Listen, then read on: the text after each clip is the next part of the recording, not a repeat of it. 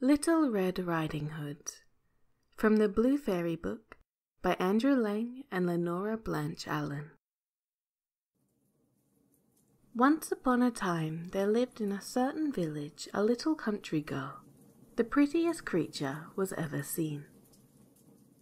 Her mother was excessively fond of her, and her grandmother doted on her still more. This good woman had made for her a little Red Riding Hood, which became the girl so extremely well that everybody called her Little Red Riding Hood. One day, her mother, having made some custards, said to her, "Go, my dear, and see how thy grandmamma does, for I hear she has been very ill. Carry her a custard, and this little pot of butter." Little Red Riding Hood set out immediately to her grandmother, who lived in another village. As she was going through the wood, she met with Gaffer Wolf, who had a very great mind to eat her up, but he dared not, because of some faggot makers hard by in the forest.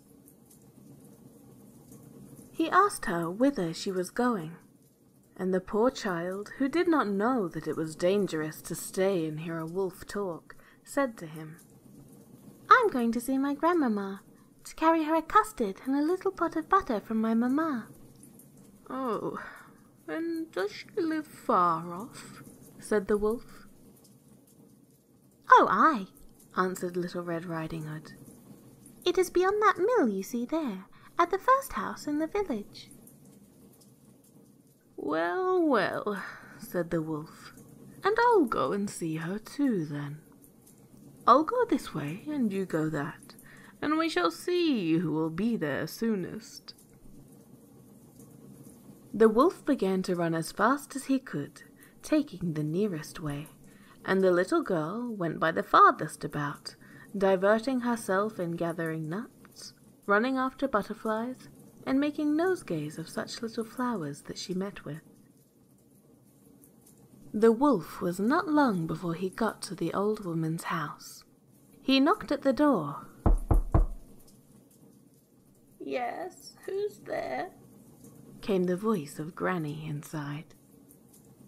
"It is I, your grandchild, Little Red Riding Hood," replied the wolf, counterfeiting her voice. "I have brought you a custard and a little pot of butter sent you by my mamma." The good grandmother, who was in bed because she was somewhat ill, cried out, "Well, pull the bobbin and the latch will go up."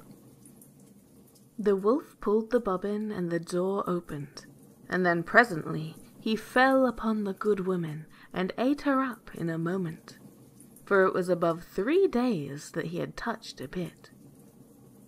He then shut the door and went into the grandmother's bed, expecting Little Red Riding Hood, who came some time after and knocked at the door. "Who's there?" Little Red Riding Hood, hearing the big voice of the wolf, was at first afraid, but, believing her grandmother had got a cold and was hoarse, answered, "'Tis your grandchild, Little Red Riding Hood, who has brought you a custard and a little pot of butter that mamma sends ye." The wolf cried out to her, softening his voice as much as he could, "Pull the bobbin up and the latch will go up." Little Red Riding Hood pulled the bobbin and the door opened.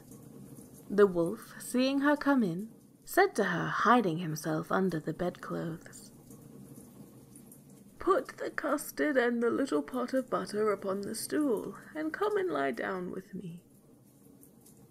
Little Red Riding Hood undressed herself and went into bed, where, being greatly amazed to see how her grandmother looked in her night-clothes, she said to her, "Grandmamma, what great arms you've got!" "That is the better to hug thee, my dear," replied the wolf.